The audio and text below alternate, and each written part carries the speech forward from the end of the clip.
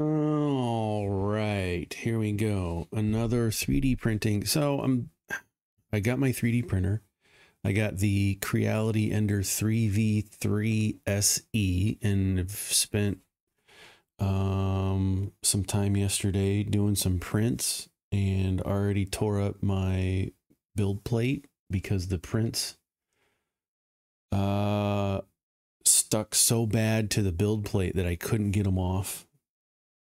I finally got them off, but just hand prying them off the build plate pulled the top Teflon layer or whatever's on the build plate, pulled it right off.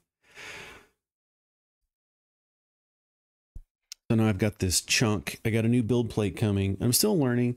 So apparently when the print is done, you want to let it cool off before you try and pop it off the build plate. And I was trying to pop it off right away while it was still warm and hot. About burnt my hand. So a couple of things there. So when you do a print, you want to let your build plate cool. I don't know how long. I guess it would depend on the size of the model or print that you've done.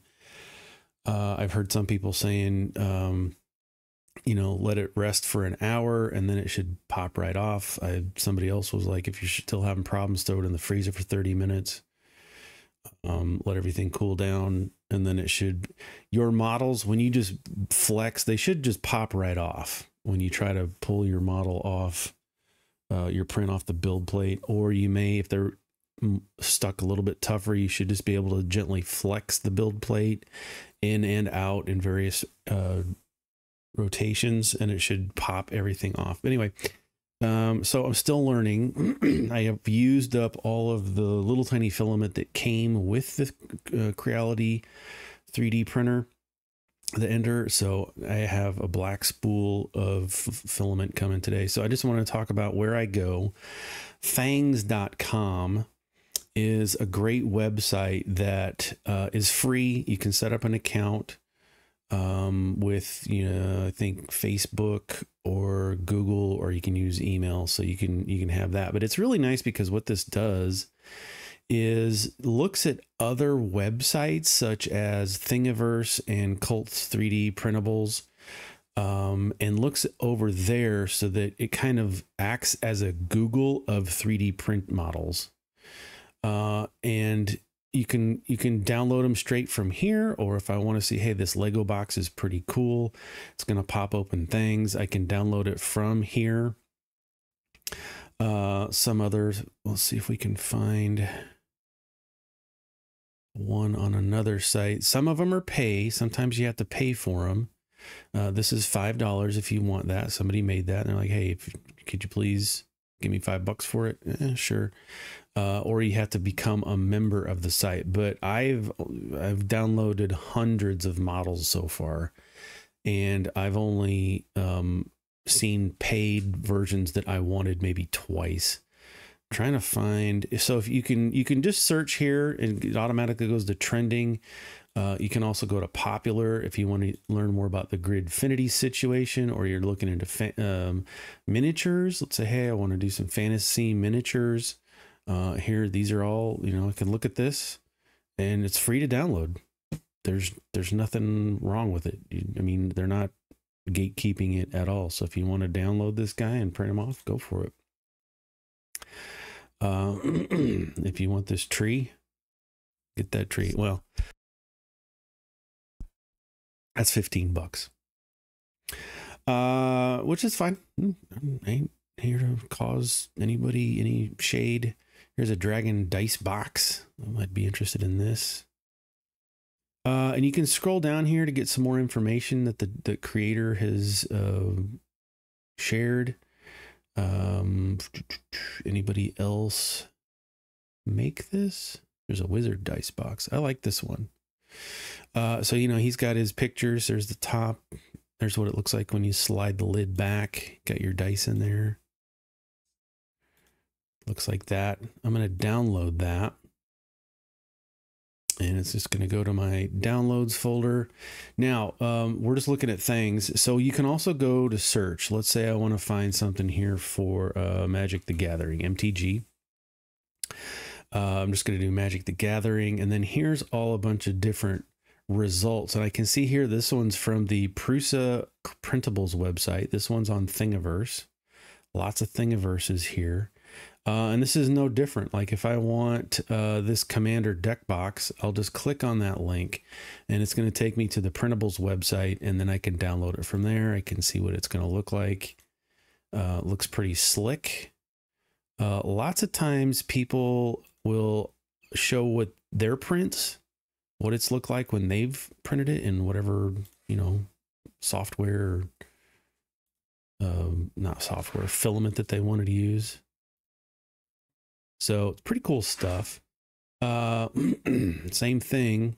I can download this if I want. I don't play Commander, so I'm not going to download it, but you can download that. Most of these come in zip files. So I'm going to open up my folder here. We're going to go to downloads, and I've already got a couple of other things. I'm going to click all those, Control X to cut. Go to my documents, 3D printing files, and you can put these wherever you want. But let's look at this Dragon dice box. I'm going to extract it, and you can do that however you'd like, whatever software. I think I use 7-zip software to unzip it or extract it. I know Windows 10 has that unzipping defaulted. So Dragon dice box, I'm going to move that into my games folder. Trying to keep things a little bit organized here. And if I double click my Dragon box dice box, I can see all of the files that are attached with that, with this model. So let's take a look here. And I have the Cura, Ultimaker Cura installed. So I'm going to click and drag. That's the lid. Side scales, and let's do the box. Let's see what this looks. Drag and click, and there is what it's gonna look like on the build plate. And this is just the STL file. This is just how you share it. This not a problem. We can look under it. And here's where I want to make any adjustments that I want to within the settings. I usually run my fill density at 10% because I'm not doing anything structural that needs to hold a lot of weight. Triangles is fine with me as my infill pattern. I have my standard quality at 0.2 millimeters. I've got this set up to look at my Ender 3V3 SE at the 0.4 millimeter nozzle. I'm using PLA. And I might make another video as to how to use all of this software for those who are just getting started. So once I have it in here, I'm going to go ahead and hit slice, and the software is going to do what it's supposed to do, which is take a look at this model and try and figure out how it's going to print it. And in the lower right, you'll get some information. This says it's going to take 4 hours, 55 minutes. It's going to use 63 grams of material. As I told it, PLA. It's going to use 21.04 meters. And it's going to cost me $1.44 to print that. And so I can also hit preview up here at the top, or I can hit preview down here at the bottom. But when you hit preview, it's going to show you what it would look like in the code. You can see the individual lines of filament. This is what the printer's actually going to put these little tiny lines of filament down. So this is what it's going to look like on the print bed. On the right hand side, you've got your slice bar is what I'm going to call it. But if I scroll this down, it's going to look through the model, and so you can see all of the levels. You can also see it's the top number, which you probably can't see. This top number says 140 and the bottom says 1. So these are the layers of your model. It's going to be 140 layers. And if I want to, I could even come down here, pick a spot, and then on this bottom section, hit play, and it's going to show me what the nozzle is going to look like as it builds out the model. And you can pause it anytime you want. which is pretty cool. It's just a nice little feature. And I use this a lot to figure out, do I need infill? Maybe I don't need any infill because of the way this is tapered. You know, it doesn't, maybe this does need infill. I don't know. I'm always thinking of ways I can save plastic for more prints. Because if I remove the infill, maybe I'll shave 20 minutes off and use less plastic, whatever the case. Okay, so you have your model here, and it's looking great. It's just the way you want it to. Go back to prepare, and then we can go save disk, or if you drop this down, I can save it to my library of Cura. Or if I had my SD card and plugged into my computer, it would say, do you want to write to the removable memory?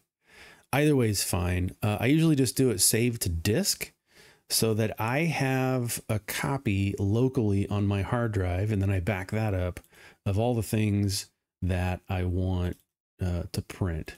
So put this in Dragonbox. Now your printer typically will use the G code, at least my Ender does. I don't know what other, this is the first time I remember doing this. So my Ender 3v3 SE has a limitation of 20 characters. And so what I'm going to do is come in here and remove that little bit, just so that I make sure that I have 1, 2, 3, 4, 5, 6, 7, 8, 9, 10, 11, 12, 13. There we go. And then I'm going to save that to my computer. And now the G code for the printer to understand how to make this is saved onto my hard drive. And then I put my flash drive in my computer and I just copy that file over to it.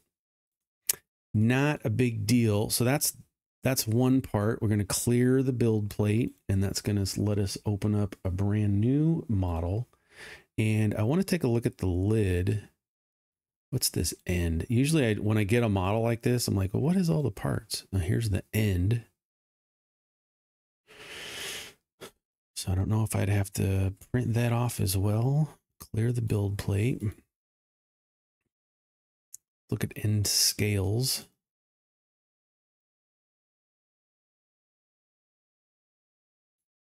I don't know what that's, oops. I don't know what this is all about. Sometimes you'll get a model like this or a print like this that has multiple pieces, and it's kind of a, a model that you put together. Let's take a look at the lid. That was the part that we're going to need to, yeah, it's a big one, 130 kilobytes. Because it is detailed. If we take a look at this, look at all the details in that. This is a part that I would probably rather print in resin. I think would come out really nice in this. Let's slice it and see how long that's going to take. A long time. Cancel that. Just because of the complexity of it, it's going to take the software quite a bit to try and figure out how to slice that up. But if you take a look at, let's clear the build plate. And if I open up, if I go open from disk and then go into my other files, games, here's another one, deck boxes, Magic the Gathering deck box. There's a bunch in here, but if we just go into Magic Box Big, what does that look like? I think I just got this done. I just downloaded this one. So this one's going to be pretty cool. It looks like it's going to hold two decks. And if I try to splice that, it's going to be a little bit crazy. No, I don't need a supports because this is all straight up. Adhesion, let's keep it at 10% infill. Let's go ahead and slice this and see what happens. It's probably going to take a while because of the complexity. The more complex your model is, the more lines and G code data is going to be required for your printer to print that. It's probably going to be it's probably going to be like a 24-hour print on this. I'm not even going to wait. Let's pick a different one. Open from disk. Let's go back into games, and I'm doing this for Tim. Where's the one that I really like? Here's a token bowl. I really like this. It's just a bowl. It's flat on the bottom, and it's just a bowl that you could put your little game pieces in, dice, all, you know, whatever you're using, you know, potato chips, pretzels, whatever you want, into this, so that, and it's concaved. You can't probably see it very well. What if we go into preview? That's not helping. Let's slice it up. This isn't too bad. I do use infill on this, and I'll show you why. This is going to take 6.5 hours. It's going to use 109 grams of filament, and it's going to cost me $2.50 if I hit preview. Here's what it would look like on the lines, the G code.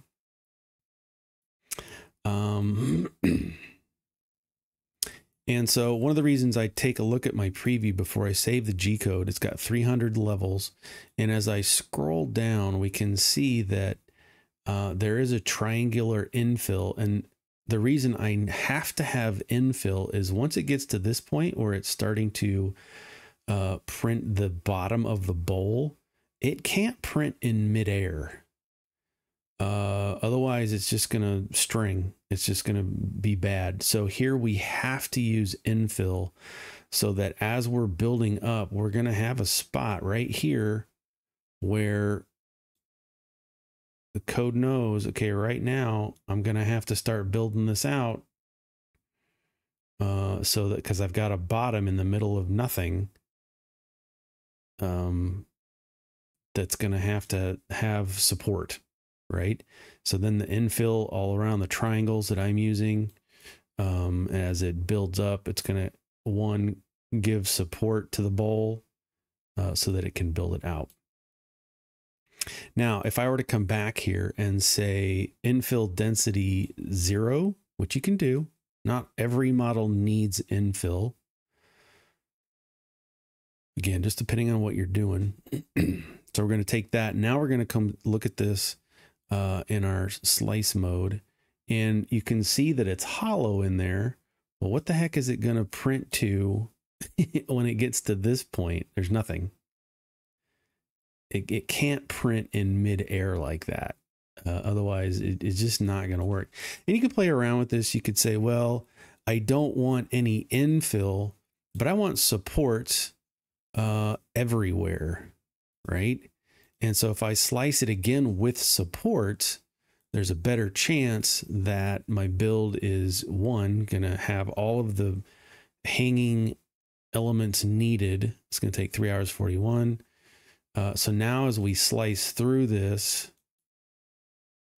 did it not print? Supports tree everywhere. I've done this before, and it put the tree inside the print. Maybe it's not going to do it here. Oh, I still have infill density at 0. That's what I wanted.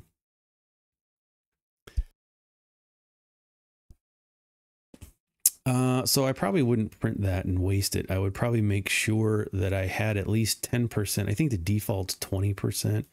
And if we go to 20%, let's take a look at this. A lot of what I've been doing so far before I print is screw around with a bunch of this stuff and really pay 8 hours and 50 minutes because the infill is probably a little bit heavier. A lot more triangles going on. And I'm using 161 grams.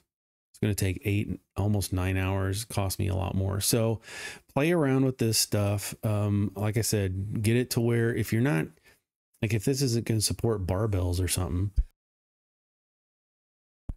there's absolutely no reason for me to have 20% infill when I can do 10%, save plastic, cut the time.